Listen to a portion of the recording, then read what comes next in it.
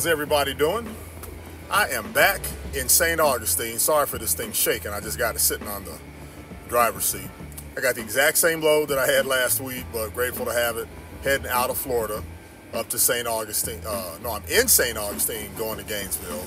But I do have to stop by the truck stop because I forgot my Oreo cookies. And we all know how serious that is. So hang tight. I'll get you guys caught up on the ride up to Gainesville, which is about 30 miles northeast of Atlanta. I should hit Atlanta outside of rush hour, but the only thing I'm a little worried about is after I drop this load off where my next pickup is. But the great Tia will certainly take care of that. Atlanta is what Atlanta is. Nobody's got control of that. So anyway, we'll talk soon. Take care, folks.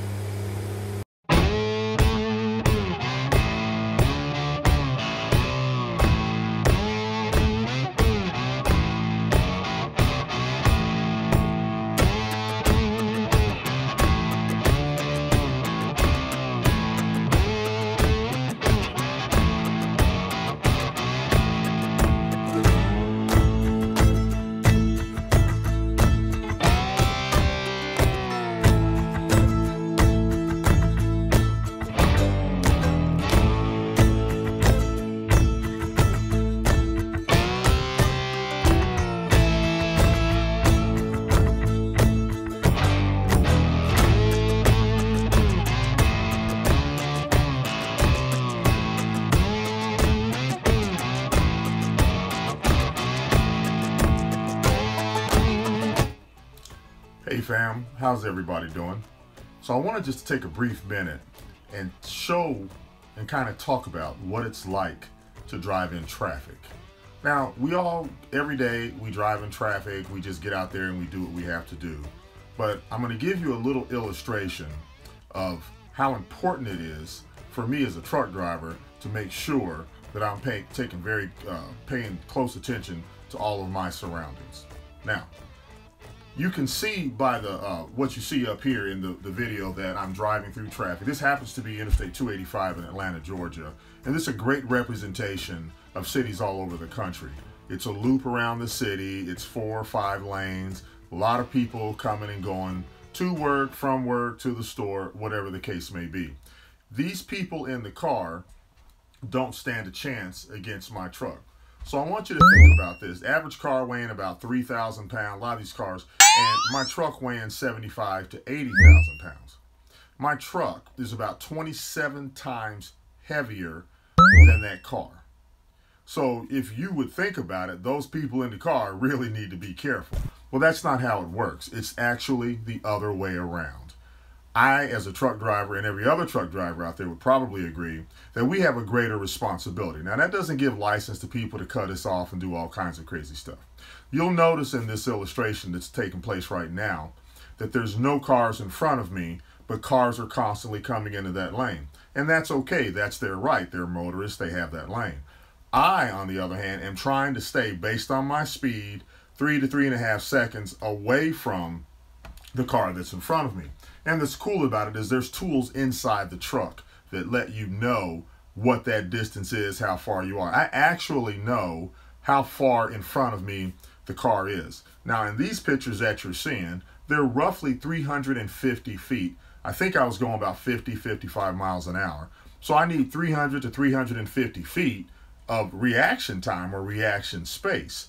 Well, the people that are out there driving cars going to and from work, what they're thinking is, I can get over in this lane and move up, I can get in this lane and move up. Another thing you'll notice is that I'm traveling one lane to the left of the far right lane. I'm one lane over. Now, in a perfect world, I should always be in that right lane. That's where, as a truck, I should be driving. But in a busy, busy city like Atlanta, Georgia, and many other cities out there, there are cars constantly coming on and getting off of the highway. So I want to make sure that I'm not involved in that so much. So I kind of get one lane over until I get up to where I need to get in that right lane and I need to go. Now, when I change lanes, I've got to look through 3 mirrors. I just can't look at, glance in a mirror. The other thing that I have to be cognizant of is what's going on around me at all times. I don't know if I'm allowed to mention this, but there's a company out there called Smith. I think it's Smith Driving, and I think they're awesome. I use their techniques all the time. I'm actually going to check with them and see if I can share some of that with you. so you know what we're looking at. But one of the things that I always have to know, according to Smith, it's good sense, is what's going on way down the road. That's why I like to keep that long distance between myself and the other cars that are out there driving on the road. I also need to always have a way out, so I need to know what's going on around me. So therefore, I just can't drive down the road and look at what's going ahead. I got to check these 3 mirrors on this side, and I've got to check these 3 mirrors on this side constantly. I've got to always know what's going on. So just thought I'd give you a little update of what's going through my head as I drive through a busy area like Atlanta, Georgia. And also, as a driver, I feel like I have a greater responsibility. I'm the commercial driver. I've gone to the extra training and everything else. So I want to make sure that I'm really on my P's and Q's, especially in traffic.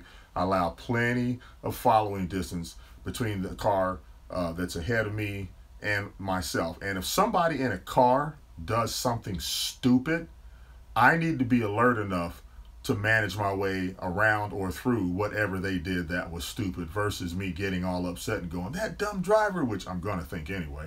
But I want to make sure that I've got that out and that nobody gets hurt, because as you saw in that illustration a minute ago with the Coke can and the cinder block, there is no way that that car is going to win, and I've got to take responsibility for that as much as I can, or assume that I have that responsibility. Doesn't dismiss that other driver. That's why our trucks have cameras all over the place, so that we can, you know, really see what happened in an unfortunate incident. But the best thing that can happen is to never have an accident, and always make sure that I'm preventing anything from happening. Thanks a lot. Let's get on with the video.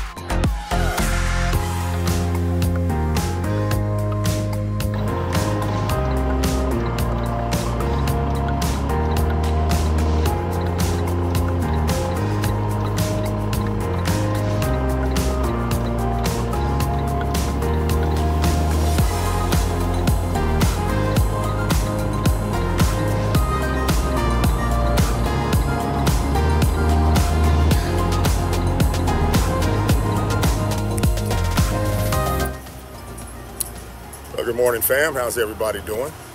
I'm in Commerce City, Georgia, and I'm at a place called Huber. It's one of my favorite places to go because they do most of the work for you. We come, it's usually plywood or OSB board is what we get here. Now, take a look behind me. You can see the, you can see the load. It's already prepped and ready to go.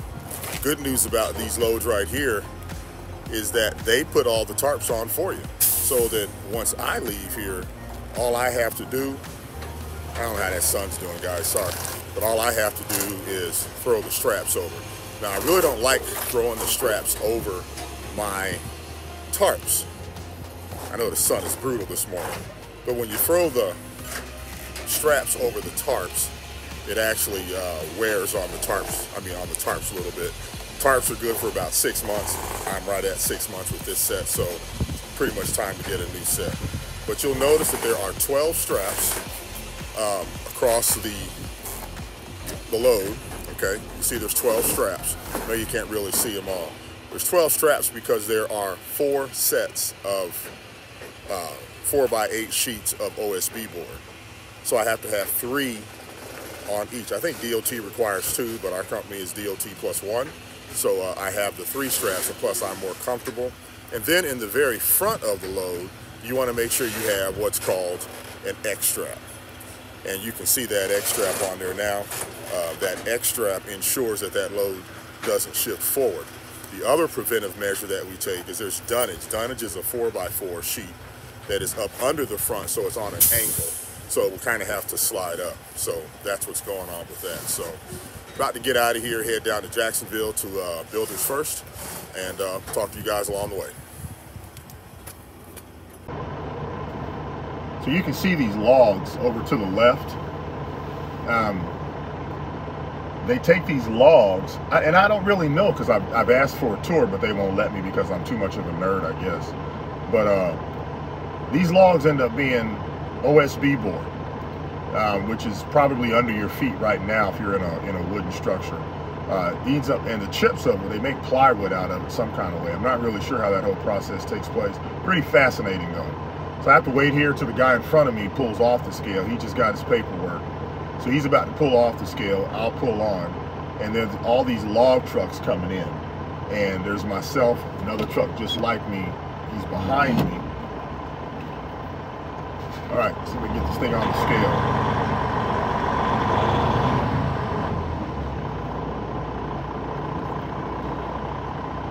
So as I pull onto the scale, and I'll do this in another video, but I've got 6 mirrors I'm scanning through.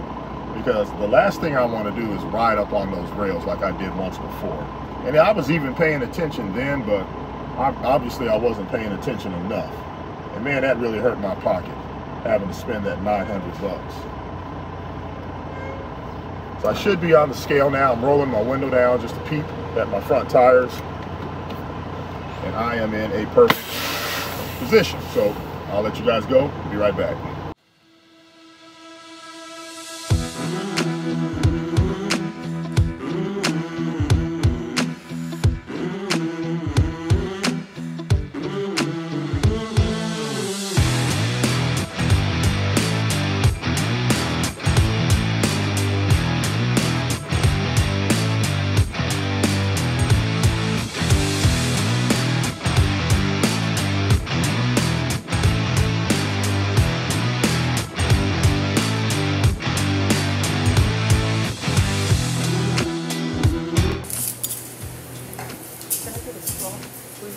I'm sitting in Waffle House and I'm embarrassed because of the company that I keep. Say hello. Hello. That expresses his mentality. But it's always nice to get out and meet some of your truck driving buddies. So once again, I'm going to give him the opportunity to say hello. Hello. Now you see what I'm working with, but it's back to the Waffle House. My favorite place.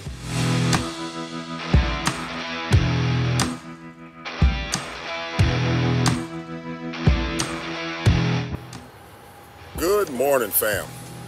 How's everybody doing this morning? I'm in Jacksonville, Florida at the Builders First Square off of Roosevelt, waiting to get unloaded. Beautiful, beautiful morning. I'm right across from the Naval Air Station, so I get a kick out of coming here and watching the planes take off, but they're taking off in the opposite direction, so whenever they take off, all that, I don't know, what do you call it, sonic boom thrust, just kicks my tail. Beautiful, beautiful sunrise. I don't know if you can see it back over there, but man, what a gorgeous sunrise. Probably one of my favorite things about this job is being able to get up and watch the sun come up. So if you look behind me here, you can see that truck down there pulling in to get unloaded. So that means I've got to jump up into that next in line position. So I'll keep you guys caught up on this, and we'll talk soon.